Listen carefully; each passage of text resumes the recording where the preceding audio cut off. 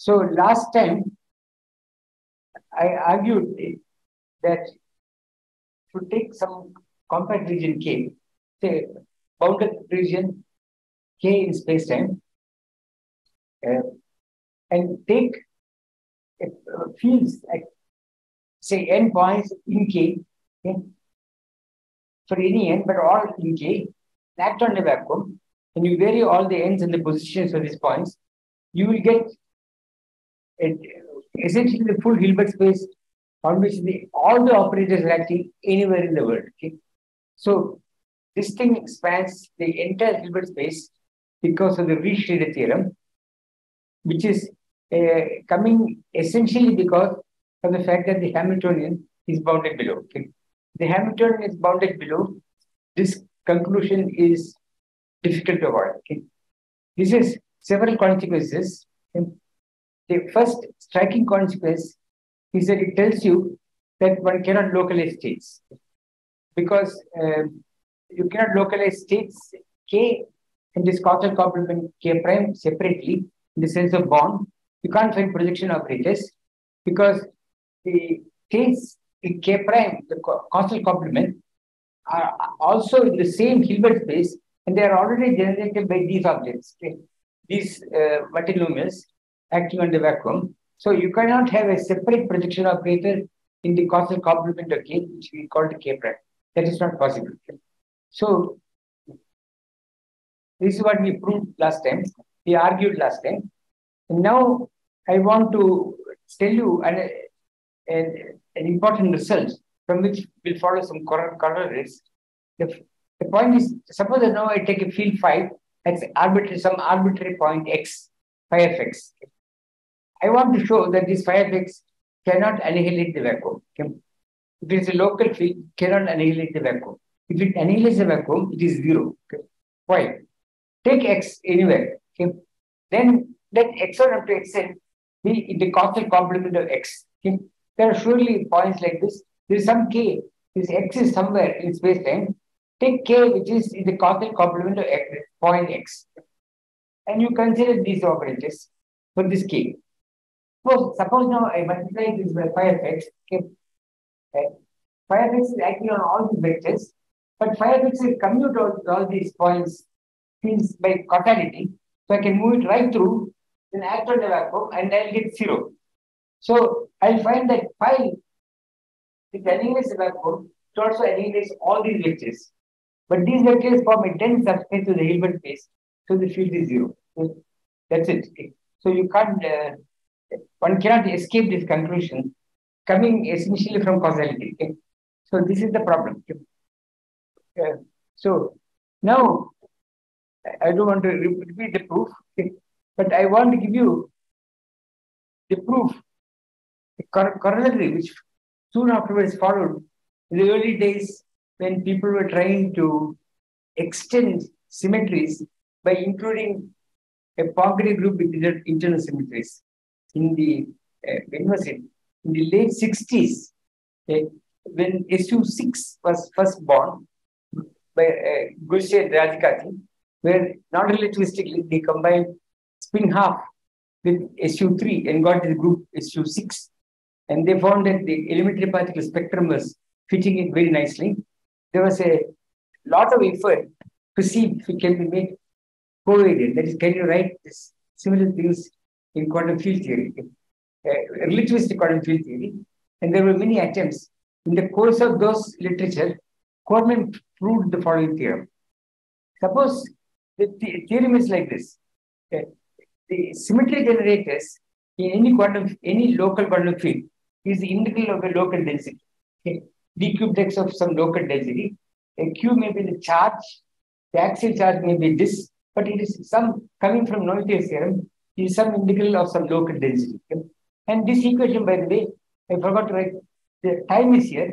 This is the local density, it is conserved in time, so this is for all times. Okay. So you have all these operators, okay, coming from symmetry generators. So he wanted to consider what happens.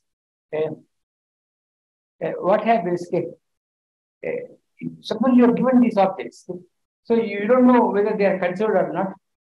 Is there such a notion as partial conservation. Okay. Can I have this axial charge integrated, annihilate the vacuum, but nevertheless not equal to zero? Okay, it is something else. Can you have that?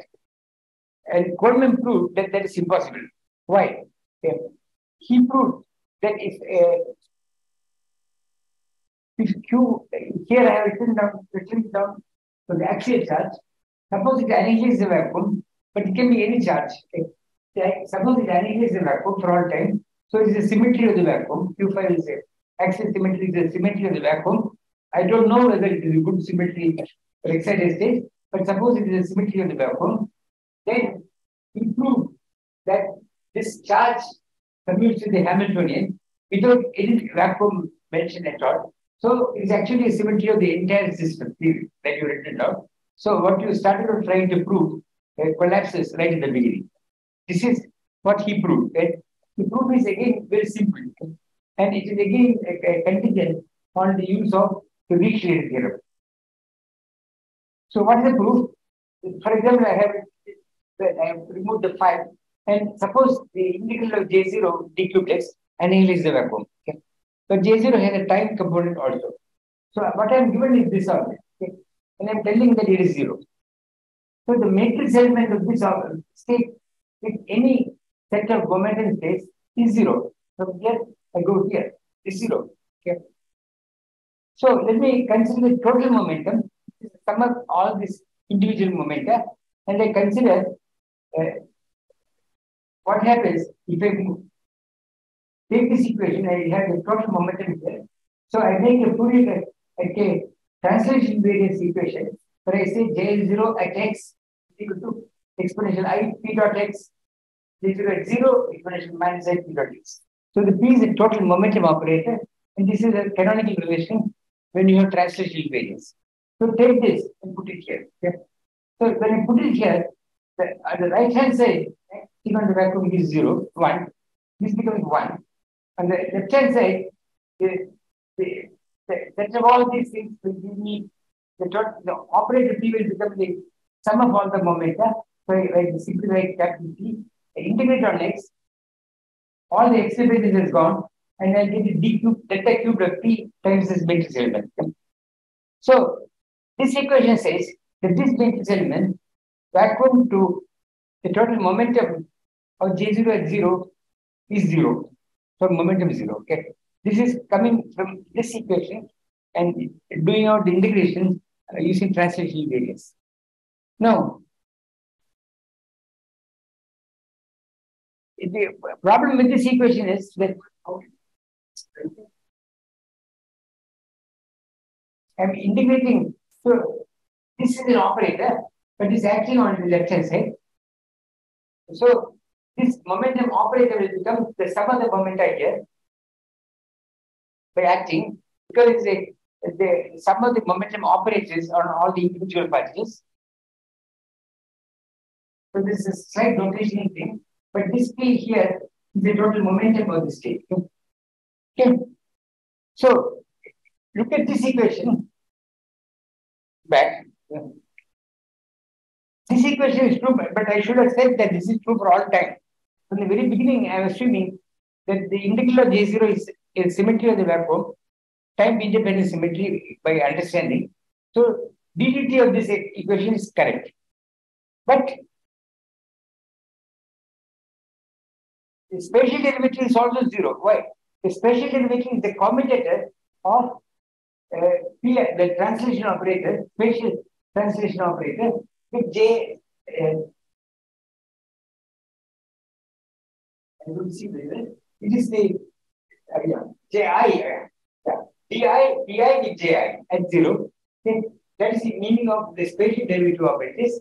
Because this Pi is acting on the left, but at t equal to 0. Okay. So that is 0. On the right, we have the vacuum, it is still 0. So this equation is the same as this equation. Never mind this sticky note, whatever it is 0. Okay. So ddt I showed you is 0, but now the spatial derivative is also 0. So this equation is 0 and p is 0. Then when I write x equal to 0, Sorry, let me go. Go back here. I'm saying that this equation is 0 for people here. That comes from first dpt of J0 integrated that equation is with that. And the spatial derivative comes because of the fact that this is evaluated at p equal to 0. Okay? So I get this equation is 0 for momentum 0. Okay? But suppose I take any arbitrary point x, because this is the covariant field, this point at x is equal to this expression by again translation variance. There's a covariant field I can write like this. Now acting on the left and the right, on the right I'll get 0, 1. On the left at most I'll get this total momentum times x. There's a phase I can calculate out. You will find that this equation is also true. When I just have x here and arbitrary lattice elements between the vacuum and an arbitrary state here. Notice that I am taking an arbitrary state here because I can boost it to the frame where it's all rests. The total momentum is 0. That can always be done because the momenta are pointing in the forward line code. So I can always go to the rest. This is what I have. So this equation is true for all pi. So that's what I have written here. Any state can be transformed to pi is p equal to 0. So even though I started writing this equation when the total momentum is 0, it didn't matter because I can always boost it back, translate it back to the state where it is at rest. Okay? So time derivative is not time derivative is 0 by assumption right at the beginning, right? Because I said that this is 0 for all time. Okay. So it is a symmetry of the vacuum for all time. Otherwise, I don't know what I mean by what time you right at the beginning you lose time translation variance. Yeah. That is not last. This is p equal to 0. Have a so restrict the matrix element of delta qp times coefficient. So the coefficient must be 0. Whatever it is. No? Okay. So I have concluded that this equation, the total divergence, covariant divergence of the current vanishes on the vacuum. But this is a local field. Okay? By Riedschneider, which I just now proved, local field cannot annihilate the vacuum unless it is 0. So it is the case that this field as an operator is 0. Okay? From this equation in Riedschneider, this operator d lambda j lambda is 0.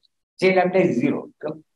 If it is 0, I can integrate it on d cubed x on a spatial hypersurface, and you end up by getting the time derivative of j0x d cubed x, and that is 0. So that is the same as this equation. So the Hamiltonian T0 commutes with the charge. So Coleman has proved his theorem. So this is the theorem that the symmetry of the vacuum is the symmetry of the world. Okay? So yeah, this is the proof that I found in this paper. There are some technical points, maybe not so technical points, one can worry about. But if there is a mass gap, I think this is always correct. Okay? The main problem I can see is that when you, for example, when you have spontaneous breakdown of symmetries, then is it still valid? I don't. Main trouble I have in understanding this proof is that when you integrate this, the spatial derivatives of J are supposed to go to 0 by just integrating them. But that is not, we are doing quantum theory. J is not a classical function, it's a quantum theory. So how it behaves asymptotically depends on the quantum state in which it is evaluated. There's no independent existence. You have to take some matrix element. So some selected set of quantum states are implied in this equation. Okay? What are they? Okay? I don't know. Okay? I think that there is maybe an issue. Maybe this result is not really correct if you have no mass gap. But certainly, if you have no mass, if there is mass gap, which appears to be correct. So one cannot make a symmetry which is just a symmetry of the vacuum and not everywhere is symmetry, as was attempted by several people at that time. For example, when people were trying to develop current algebras, this was the time when people like Ben Lee and maybe Veresoro and so on were trying to develop current algebras. So this kind of issue came up and Coleman gave this proof. Okay. There is another theorem which also came out at that time, which is, to me, at that time, I remember being very surprised. The surprise is that the following. Take any local field. I am not saying it is symmetry or anything. Any local field, but it's a local field. Okay. Integrated on dq x. Okay. Call it q. Okay. Then I'll show you that the Fabry-Picasso theorem says that either this q is a function of t, vanishes on the vacuum for all t. So if it vanishes on the vacuum for all t, this is symmetry by the previous proof. Okay. So that will mean that this J I'm writing is actually the density of a conserved current, or the proof shows that this operator acting on the vacuum diverges. Okay. The matrix element, the vector state you get is not normalizable. How do I prove that? It is unfortunate that this blob is blocking me. I'll tell you. So let me look. How did they prove it? It's a very short paper in PRL. Okay?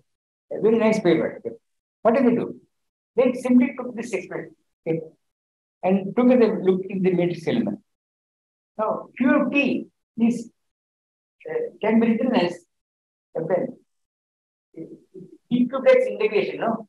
So Q of T, this is they are taking the vacuum exponential value and they put dq exponential I p dot x, exponential minus I p dot x, spatially on both sides. Okay? So what happens? On the left hand side, you have vacuum, so the spatial part goes away. On the right hand side, this is Q of t integrated on d cubed x. So the momentum operator computes with Q of t, comes back and becomes 1 on this side. So this expression I started from this one times the d cubed x. But d cubed x is the volume of the spatial slice. So it's infinite. So what does this say? It says that if Q of t is not 0 on the vacuum, this is infinite. No two other possibilities. Okay.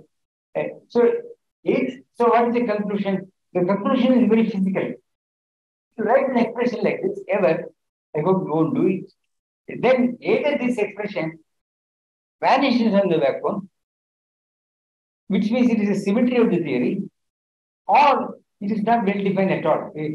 Vacuum is not in the domain of this operator, and it is not well defined at all in the quantum theory you are writing. Okay. So, for example, you write Lagrangian with local fields and integrate on dq x. This equation, it seems to me, already shows that that object we write does not exist. Okay. It seems to me like that. Okay. Right.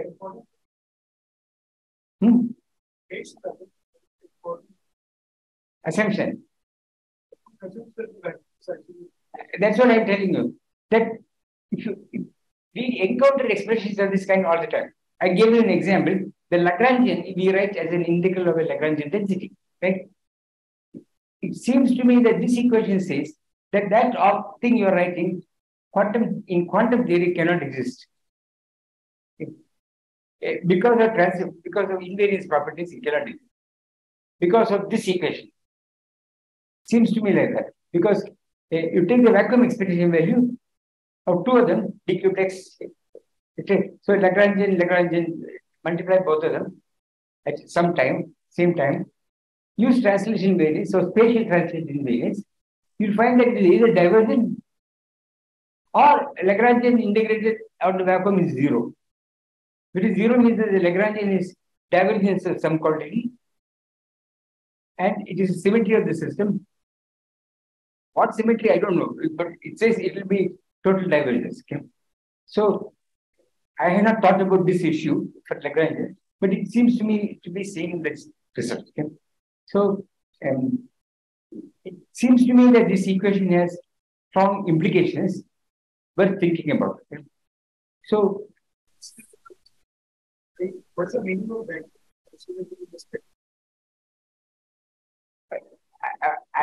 Vacuum is a cyclic vector in the representation that we deal with.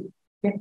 So the cyclic, the vectors in a, say, one particle, take the vectors in the vacuum sector, say pions and so on. Okay? Let's not worry about spin. Okay?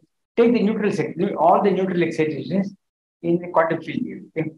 What do? We take the vacuum sector and apply all neutral fields on it, all the polynomials, and creation and annihilation operators, and create the full Hilbert space. So the vacuum is a cyclic vector. Okay? So the cyclic vector is now thought of as living in the domain of any field operator in the theory in the Weightman axis. Okay? Provided you smear it, it is in the domain of any local quantum field operator. It may intertwine the local quantum field from the vacuum sector to something else, like the Dirac field, or it may do something else, but it is in the domain of that operator, of all local field operators in the, say, Strickler-Weightman book. Okay? So that is what is being used here. So if something diverges from the vacuum, that operator is not part of your observable algebra. Is out of the picture as an observable thing. I'm wondering now, talking to you, whether this applies to Lagrangian, because this is what we do all the time with Lagrangians.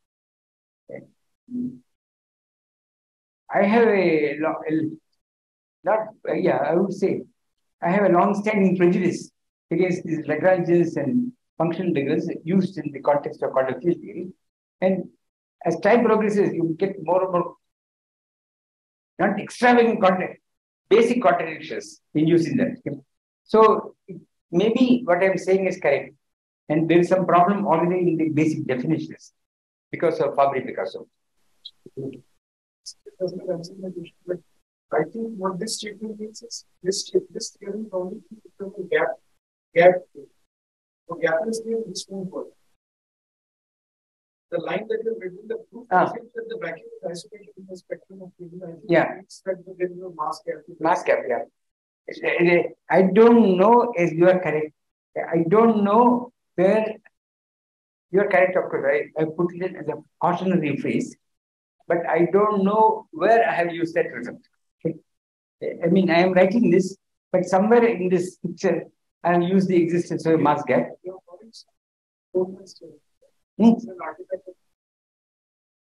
say that we can combine this theorem with every Picasso theorem.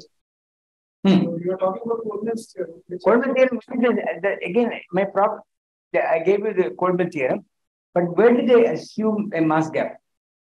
I am not able to show this is where that equation is true only when P is equal to 0.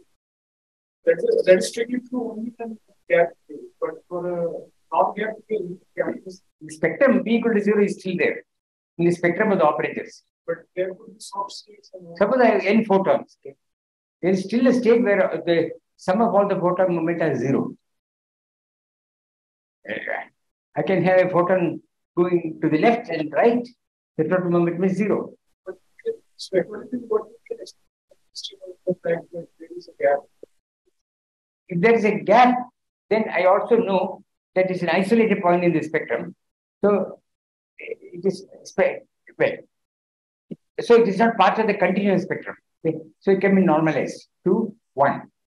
If it is not normalizable, then it is a part of the continuous, possibly a part of the continuous spectrum, but it may not be a normalizable state. Okay? So as a cautionary tale, I put it in, okay? That statement in my notes. But whether it is essential, I don't know. Okay? And this is something that keeps bothering me. And maybe it is not true there is spontaneous symmetry breakdown. Okay? I don't know. Maybe it is not true for photons. Again, I don't know. Requires some deeper understanding of what is meant by spectrum of an operator, which I suppose one learns only by as time progresses. I have not fully understood that point. Okay? The complaint is about Lagrangian. So you never take expectation value of Lagrangian system. I'm telling you to do it. It's an operator, right? course. What is there? If it is classical, what is it doing in our textbooks? We are varying, so we are taking some operators and taking products and so on. Then, if you look in current, give a very good example. Okay. When you write JMU, AMU, you put two dots on both sides, okay, to normal ordering in Lagrangian. Right? We Schwinger does it. What do you mean by two dots? Classically, it has no meaning. Normal ordering has no meaning, but we do it all the time. The fact that we write the moment you do this, and put competition relations, you are off from classical mechanics. That is a problem. Are we doing classical physics, quantum physics? So my statement is only that the property of the classical Lagrangian, the moment it enters the quantum regime, its properties may be changing in a very strong way. But all that I think saying that if you take it Lagrangian to work with and you're taking the restriction, you might end up with the Lagrangian. So the operator, I see. But that does not tell you that the operator itself cannot act, because what I have computed here is the norm of the operator Qt, right? So the norm of the vector Qt and the vacuum. That is divergent. That's what this shows. So the Qt times vacuum is not in the Hilbert space. So Qt vacuum is not in the domain of the operator Qt. the vacuum requires to be in the domain of the Lagrangian. So Qt, so the part of the Weizmann axioms is that every quantum field is in the domain of the vacuum. Vacuum is in the domain of every local quantum field. That is a basic definition of Weizmann and Streeter. So Qt, which is integral of d cubed x, is diverging on the vacuum. Okay. So this operator you have written down, this integral, is not in the vacuum, so it is not well defined as an operator. Yes, you are right, of course. So I should be more cautionary. So the Lagrangian is in d cubed x times Lagrangian density, right? That will diverge here by this expression. But it's not in violation with Weizmann and Streeter. No, you are right.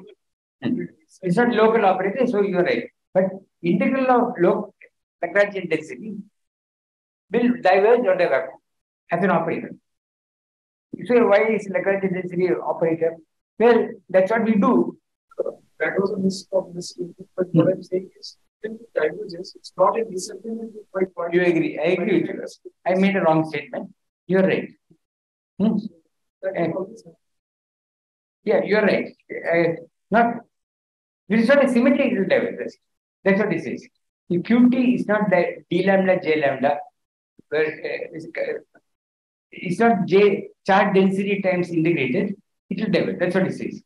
But so since the Lagrangian density is not the density of any conserved current, yes, it will diverge. So you are sure to get problems when you do perturbation integration. Say you write time-ordered product of the Lagrangian and so on. You're guaranteed to get divergence. We get it. Okay? And we manage. People do renormalization and all those things. But we can see the problem I want to say already here, which I think is nice. Right at the beginning, you know that I'm going to fall down. That's okay. And I do not understand what happened to the IPS between. Yeah. On one side, it will act on the vacuum, so it will become one. On the other side, Qt is integrated on d cubed x, so spatial translation won't change it. So it jumps over and acts on the vacuum, becomes one again. Okay. So let me conclude this and then go to Raphael's work. Okay. And that will take us into the many mysteries of local quantum field theories.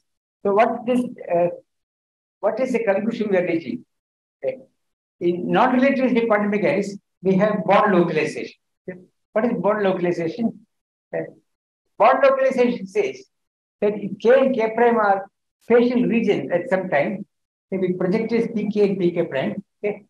So K and K prime is on a spatial slice, and the intersection is null, vacuum. Okay. Uh, then the statement is, if I take any state and apply pk, and any state chi and apply pk prime, these are orthogonal. Okay. So pk on psi gives a state or localized at k, and pk prime on chi gives another state localized in k prime, and that modular square gives you the probability density localized in k or for localized in k prime. This is the canonical interpretation of quantum mechanics. So we have got this orthogonal localization. Point I want to make is this orthogonal localization simply fails in quantum field theory. It is not true.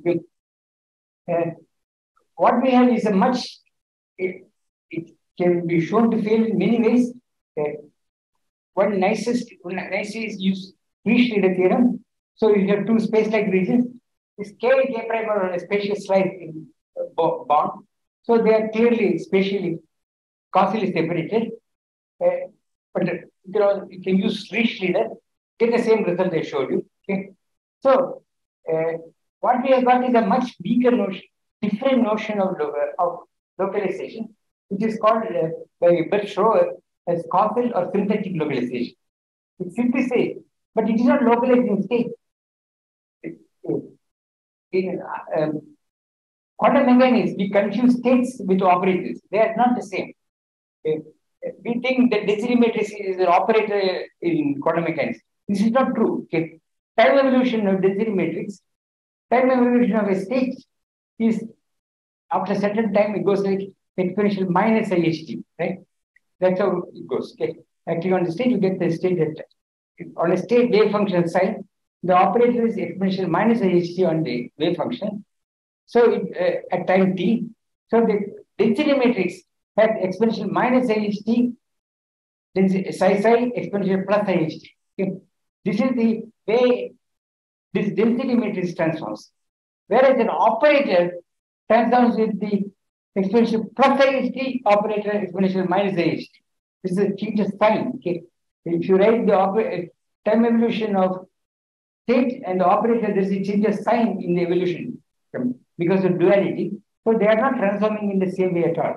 That already shows that they are not the same stuff you are dealing with. If here, this issue gets highly elaborated, blown, and we end up by saying that you cannot localize states at all. If all that you can do is localize observables, and if you choose, so you have the notion of algebra of operators localized in some region. So region K, which they call AK, localized DK prime, localized in AK prime, and all that we get is that they commute by causality. This is how we get, and from this we have to infer whatever we can and keep going. This equation, by the way, is called Einstein causality. Okay. Okay. So can you change the slide? I will go into this. This is something else. So I don't want to talk about it. I can't hear. Can you come forward? You're saying something about the quantum field. What context were you saying that? Can somebody tell me what he said? What did he say? My hearing is not very good. Okay? So hearing aid is only partially useful. So to tell me. You mentioned that if an operator enhances the vacuum, but the operator has to get zero. Yeah, field, quantum field, yeah. You want me to repeat it? In what context was it? Oh, that equation is used in the statement in the proof of the Coleman theorem. In the Coleman theorem, Coleman ends up by proving that d lambda j lambda acting on the vacuum is zero. Okay, but d lambda j lambda is a local field. It's acting on the vacuum and is zero. So by Frisch-Schlieder theorem, the operator d lambda j lambda itself is zero. Okay, so the Frisch-Schlieder theorem is telling me total divergence of J is zero. So I integrate on d cube x, I get d0 or the charge of J0, integrated charge. Does it have to be symmetric? So d0 of the integrated charge is 0 means it commutes to the Hamiltonian. Yes. So it is exact symmetry of the entire system. Okay. So that was a thread. So now I want to start today about an experiment, okay, which Raphael Sorkin proposed, well, described long ago. And his motivation, and I remember arguing with Bala for many a day, was he was convinced, he is still convinced, that quantum field theory is not adequate when you have quantum gravity. He does not want. He has another way of looking at it, but using quantum field theory as is normally used, he thinks is simply inadequate to deal with issues in quantum gravity. And he has many arguments along these directions. He has a whole new interpretation of quantum mechanics, quantum field theory, which he has developed with Fred Dowker, Sumati Surya, and some other colleagues, which some of you may know, may be interested, that in his papers, he quotes, of all people, you may know the name Nagarjuna. I don't know if you know. He was a logician in Nalanda in 12th century or something like that. And now these people, these Buddhist logicians, had developed many valued logic even at that time.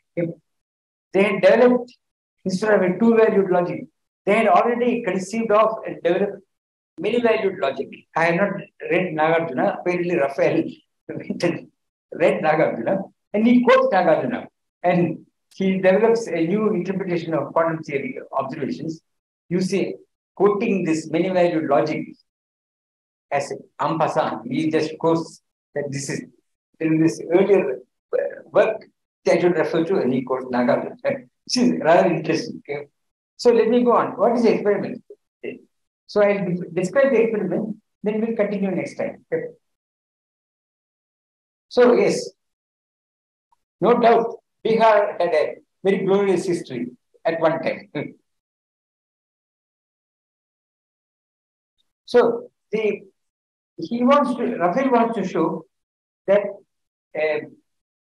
standard interpretations of quantum mechanics and observations has a problem. Okay? What's the problem? He takes,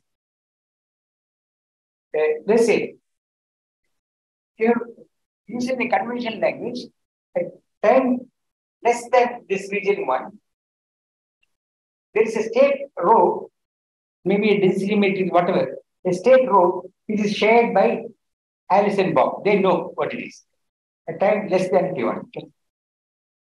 Then, at some point, step 1, Alice may or may not measure an operator A hat. She doesn't tell Bob. May or may not measure an operator hat in time region 1. Okay? So that will change by this activity. If she had measured it, the state will change in region 1. If she has not measured it, rho will not change in region 1. Then you go from this region 1 to another time slice from 1 and take another spatial region where you have a spatial region times 2. Okay? So this part of the spatial region here is time-like to region 1. Okay? And the causal complement is not time-like. It is related with the region 1, space-like to the region 1. So this is time-like and that is space-like. So because I have collapsed the wave function on this slice, okay, because of the entanglement problem, standard interpretation of collapsed wave package, what is happening here will also be affected. So I just applied the grid. So Alice measures something here. At this time, she will be measuring something of a state on this spatial slide and making a measurement here. And that will collapse the wave packet and also change what is there. Okay? That's the argument. If I remember correctly, I will go and check again. Okay? Now take another region 3. Okay? Time-like related to 2. This region. Okay? So region 3 is space-like related to region 1, but time-like relation to related to this region. Spatial, and you make a measurement, at time Bob makes a measurement in region 3. But Bob's measurement will look at what is happening received by region 3 coming from here. Okay? But this has been affected by the measurement here, which has affected the state in that slice. So region 3 will be informed of what has happened in that part. So you have a violation of causality. Okay? Because 3 is space-like to 1. Okay? So the crucial assumption here is that, for example, you have some entangled system at some time, and you make some measurement, some region in that time, it will affect the entire state in that time slice. If you make that assumption, you're trouble. Okay? Because the trouble is that you have this idea of collapse of the wave packet to change the whole thing on the time slice. So the fact that you have changed one, then you're going here, you change what is happening here completely. It also changes what is happening here. But that is what is revealed by region 3. The 3 is arranged to be space-like to region 1. So you have a violation of causality. Because by measurement here, Bob can tell whether Alice made a measurement here or not. Okay. So what is the problem? Why is this happening? Yeah. So the wave packet collapse is quantum mechanical concept. It does not use which does not assume relativity. So no, it is supposedly that's a problem actually. So what is the measurement theory in quantum field theory? Relativistic quantum field theory. But the wave packet collapse, the idea is quantum mechanical, which has no which does not assume relativity as a fundamental idea. So if there is any contradiction between the wave packet collapse and relativity, or you have to say that there is no measurement theory at all in quantum field theory, so it is not a physical theory. We do it. So we have to know what we are doing, you know. I think it is very reasonable to insist that we should have some understanding of what we are doing. And Raphael is I was just beginning to read a review. The canonical assumption is that the measurement theory of von Neumann applies also to quantum field theory. It's a canonical assumption. Whether it is articulated that way, maybe, well, there are many. I just was reading a review, and there are literally several hundred papers discussing the issue. Raphael is picking up the canonically accepted interpretation of quantum theory, okay, presumably globally correct, and he shows that if you do that, there is a conflict with causality. Okay. So, how do I resolve this causality? Resolve this issue is not a trivial problem, and let me say, nearly for 20 years, there was no resolution. I think people did not even look at this paper. It's a very nice paper, very readable. He actually does calculations with creation and elimination operators and gives examples. He works it out, see what happens. And what he says is happens. Then subsequently, there were papers by Fred Dauker and so forth on this issue. And eventually, it was solved, I'll tell you as I keep going, by Fuster and his group in England, Leeds maybe. And he is a collaborator of Birch and others. They showed that there is an issue here because of the implicit assumption that you can localize the states in two regions like this.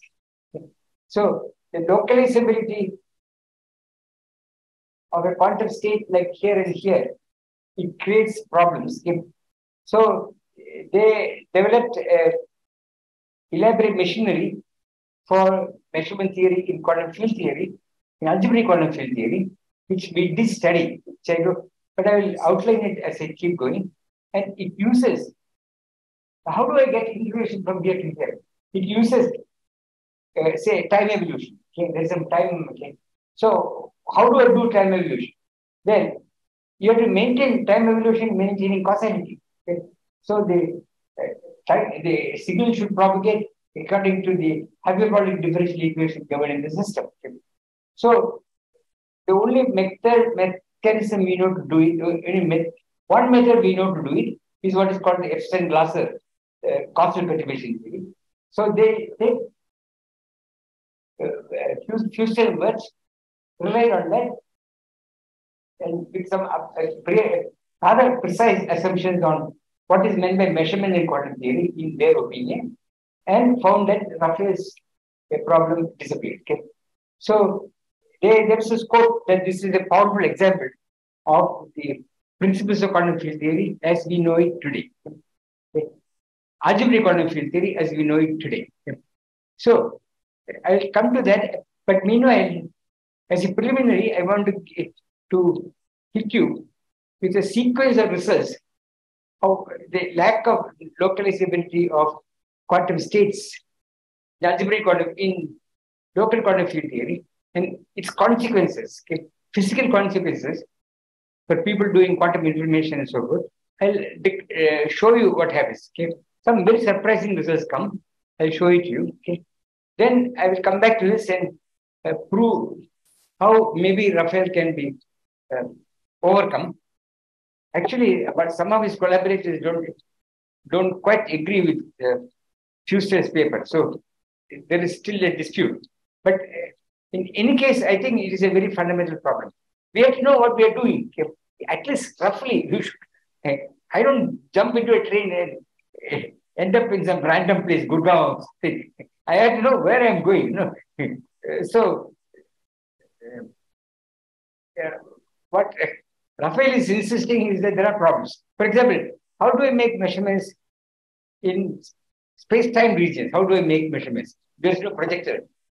How do I make measurements? Okay? Because there is no projector which will put observables there. How do I do it? So Raphael wants to say that if you do path integration in the correct, no Euclidean business, the correct metric, okay, then all the trajectories, they use this Schwinger-Keldysh formulation, and all the things that fall there will be a model squared of that will give you the probability. But then there is a problem. Okay? Can you make this into a proper framework compatible with quantum theory, all the assumptions? So he and Fay have written several papers on this issue. They are not trivial. Okay? So are you getting a probability measure which has the right properties of what they call subadditivity and all those things? There's a set of issues which will immediately be asked of you if you start doing this.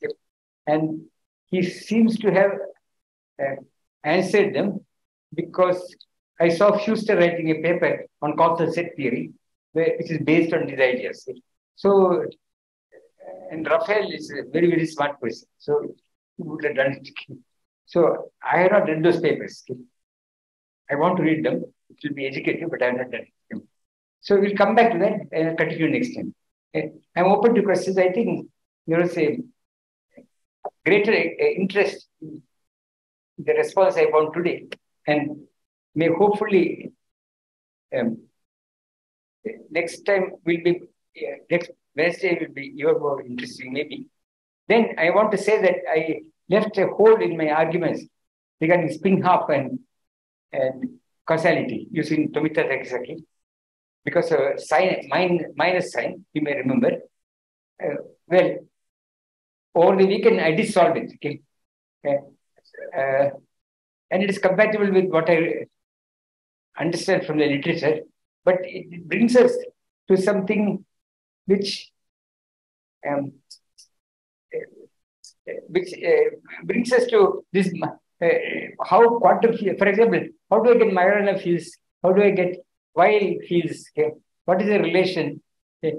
How do I get rid of the J squared being -1 and so forth? Okay? And how do I get anti-commutation relations for quantum fields? Can be solved purely from the framework of Tomita Takisaki. I will maybe come back to it towards the end later. And if there is time, personally, it is very interesting that in the course of that, I found out something called Kunz algebra. Some of you might have heard about it. There was Rajesh Gopakumar's thesis with gross was actually on Kunz algebra applications for large and matrix models. So the Doppler-Hawk-Roberts casually say there is a Kunz algebra which intertwines spin 0 with spin half with spin 1. They write down the algebra. Algebra is very simple. And it gives amazing things like moving the local algebra from region O to another region. You can parallelly transport whole algebras using this. Okay? And they use this to prove spin statistics theorems and also braid statistics, CPT theorem. They proved all this with great generality using the Kunz algebras.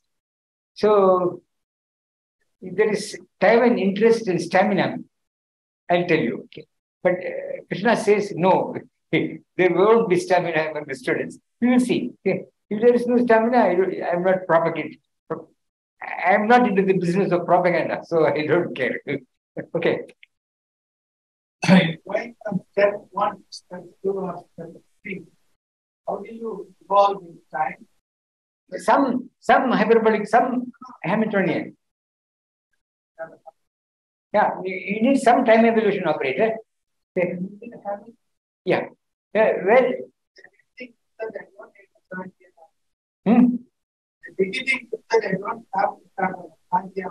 Hamiltonian, I didn't say anything. Hamiltonian is a different beast.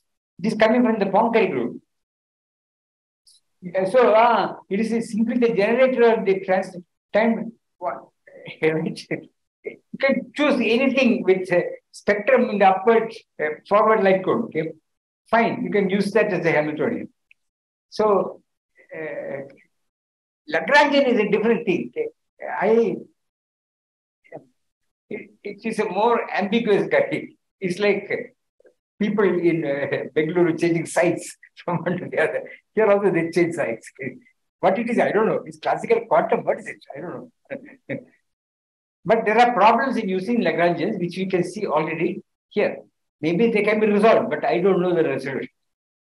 I have not thought about it, but yeah, it's worth thinking. At least because many of you are doing activities in this. So maybe you should know what you're doing. Maybe not. I don't know. Maybe knowing too much is dangerous. So I don't know about that. Okay. I did not understand really what issue was there. The Lagrangian density, Lagrangian is the integral of a Lagrangian density. Lagrangian density is a local operator. If you integrate it, that operator actually on the vacuum is either 0 or diverges. Okay. If it is 0, the Lagrangian density is a density of a conserved charge by this Coleman theorem. Okay. But what is that charge? I don't know anything, any charge. You don't take the action of the Lagrangian. No, you wrote it. No, people write it. No, they write it on when they write L, they write, then they put 2 dots. Is it classical quantum? I don't know. Is it quantum? If you write functional integral, then the whole thing gets messed. I don't know what it is. Okay? But as is written, for example, the original proofs of Pauli, Schwinger and so on CPT was treating Lagrangian as a operator, quantum operator, it feels anti-commuting. And they got some result. And they, in fact, as I remember Abdul Salam telling me repeatedly, that the current that comes mu in a gauge theory, you should never normal order it. Why? Because charge conjugation already makes sure that the vacuum and the normal, the back part, A dagger type terms cash flow. He kept insisting. Okay? But for other things, you have to put 2 dots. They do people m squared times 5 squared, 2 dots on both sides. That makes only sense for operators. Then you integrate d cubed s. 5 squared, 2 dots integrated. Okay. Is it 0 on the vacuum? I don't think it is 0. But then what is it? It is infinite. Is it true? I have done the calculation myself. It is infinite. Huh? There is also proof of Hamiltonian. Normal order, the Hamiltonian is given. That's not who would end up with the divergence quantity? So, if the Hamiltonian is the integral of a Hamiltonian density, there is a problem already. That's what you write. Yes. So, I am telling the Hamiltonian exists. Now, you're reminding me, but there is a problem with the Hamiltonian density. So, T00, there is a problem. When you write Th as integral of T00, there is a problem. Now, that's what we do. When you write, if it's not an operator, it's a classical. Then you're doing classical physics, I have nothing to say. The divergent result of the vacuum just says that the vacuum is not part of the but that is, you can do that. You can try considering theories where vacuum, the ground state is not in the domain of the operator. There is no cyclic, actually, what he means is, he said there is no space-time translation invariant, or let's say, the general case, I suppose, no state which is invariant under the isometric. I think that is what will happen. I don't know. For example, d zeta, I think this I have not tried proving, but I would guess that what is meant by translations here for the vacuum will be the symmetries of the background metric. Okay? Active under vacuum is 0. Okay? I think that's what will happen. Then this kind of theorem will say that the integral of something like T00 acting on that will diverge. Then it is not a cyclic vector. Then there is problem. Okay? And then what is a cyclic vector? You don't know a cyclic vector? Let me say, if there is no cyclic vector from which you can construct a GNS representation, I don't know the consequences. I have not come across any such theory. And maybe you can replace it with something else. I don't know. Even our friend Ed and Roberto Longo don't do it. Chandrasekharan and Pennington. They don't do it. But suppose you do it, what happens? I don't know. So, yeah, there are issues here we have to resolve. Okay? So, I'll continue with the structure of quantum field theories. I'll explain to you briefly what is called the split inclusion. There is a universal divergence. When you try computing entropy, there is a universal divergence which will happen in quantum field theories. This is well known. Okay. There is also a universal way of regularizing it by something called the split inclusion, which came in the literature on algebraic quantum field theory. I'll explain what it is and how it works and show some strange examples that emerge from here. Cover that topic a little bit. Then maybe there is time, I'll go back to my spin half case, complete that task. Then let's see what happens. I don't know if there will be time. If there is time, I'll do something else. We have some new results on case QCD phases. Okay? But without using Wilson loops or Euclidean functional results. Directly, as an operator theory, we have certain results. And they seem to be not coherent with what people are finding numerically. So it will be interesting to know what is the relation. So we will take that approach. Yeah. So you want from evidence on the energy density theory of it. If you see that the vacuum is cycling and separating for the broken algebra, then the only conclusion you can draw out of that for the energy density is that spectrum is, it can contain negative value. I think I better come down. I removed my damn. We can talk. Okay. I don't know how to describe. Yes. It's out of it. So what I'm saying is that I'm just continuing from admittance notes. You say that cycling is a property for the vacuum. The only implication it has for the energy density E00 is that its eigenvalues are negative. That's the vacuum. And still you have the cyclicity and property. vacuum with respect to the analytical. Those are the energy inequality. No, this is a whole lot of events. I'm saying the scientific property of the vacuum implies that the energy is not completely. Yes, I understand. This part of the result has been coming from the algebraic point of view for some time. They have got energy inequality. I don't know that, but what I don't know, understand, is that how it overcomes this complicated here. I need to prove. I don't know.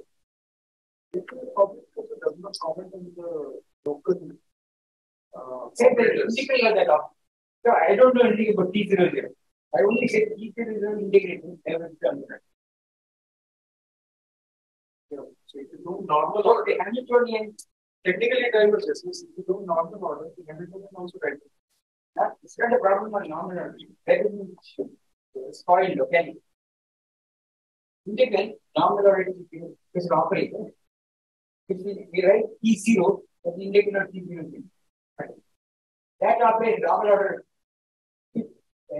That's not annihilate the vacuum. It is divergent.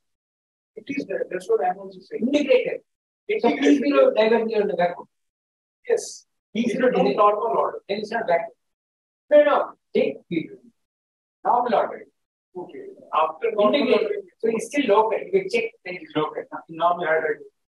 The normal order does not spoil locality. Normal order. Integrated. Actual the vacuum. Either it is 0 or it is infinite. It is 0. It has to be 0. Yes. Normal order is 0. Normal order is. Yeah, that's okay. I did not understand your statement on what you are talking. Either it is 0 or it. So if you don't normal order, it's infinite. Normal order is 0. It's understood that everything is normal order and everything is good. Then it is still there is a problem.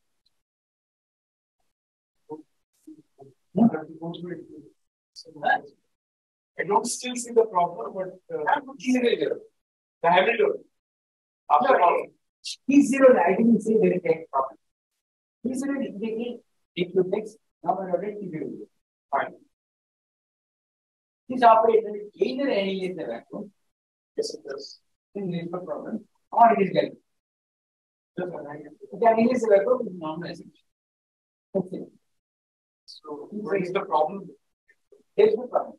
But the Lagrangian, there is a problem. Normal order or not, the Lagrangian integrated is not the Lagrangian. If you take it out here, the Lagrangian LX, the different, is, to my knowledge, is not the divergence of anything. Co-divergence of anything. It's not a local. It's not a charge density. It's not the density of any considered charge. That I know. Then there is a nominal order. It's not a problem of nominal order. I don't know that there is the case. If I understand correctly, there is no issue with energy density because it can be written as some local charge, conserved charge. T0 lambda. But the issue with Lagrangian is There is no sense. it cannot be written as P lambda also. I don't know in all cases. Maybe in some topological field you can do. Generally, you can't do. You can write it integrated into some. Right? Action. P lambda something divergence integrate or decorate. You get 0 except with boundary terms. So it may define topological field. So you indicate topological field.